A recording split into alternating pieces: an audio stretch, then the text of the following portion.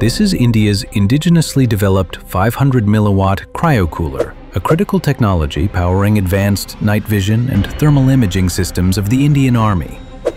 Thermal imagers require cryogenic temperatures close to -197 degrees Celsius, and the Stirling cryocooler is the most vital and failure-prone component in these systems. After years of focused research and development, DRDO's SSPL has successfully developed this technology and transferred it to the 509 Army Base Workshop for full-scale production. Each unit contains over 900 precision components and was earlier imported at a cost of 25 to 50 lakh rupees. Indigenous manufacturing has reduced the cost to around 4 lakh rupees per unit, saving nearly 50 crore rupees annually and ensuring faster repairs and stronger supply chains. With this achievement, India joins a select group of nations with cryocooler capability.